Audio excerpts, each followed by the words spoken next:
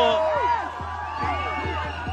We the people is how the Constitution starts. A magistrate is a person that operates under authority.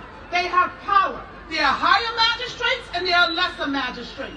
The founding fathers of this country understood that there's going to come a point in time where the federal government will need to be checked.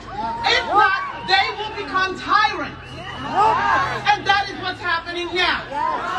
So, the Declaration of Independence says that everyone, by virtue of being a human being, has the right to life, liberty, and the pursuit of happiness. The federal government, too, the federal government, their purpose is to protect the rights of those citizens, the rights of us to our life, liberty, and pursuit of happiness. The third point of that document is if they fail to protect its citizens and enforce those rights, the citizens have a right to revolt. Do you understand?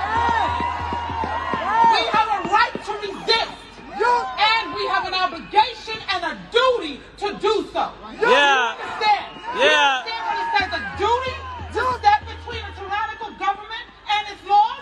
They are coming for our children. We cannot sit down. No. No.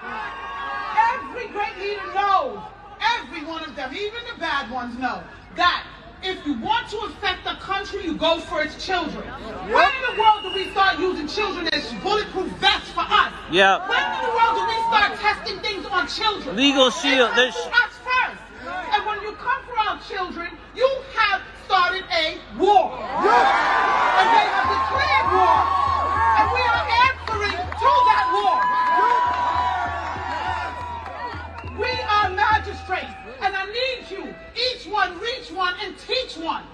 Do you understand? As a magistrate in this country, the United States government, our local leaders have to answer to us. The 9th Amendment says that any rights that are not enumerated in the Constitution are reserved for the people. The people. I don't want to hear that mandates are not enumerated in the Constitution, because for the fact that it's not enumerated means that that authority and those rights go to us. Every one of these mandates are illegal. Every single one of them.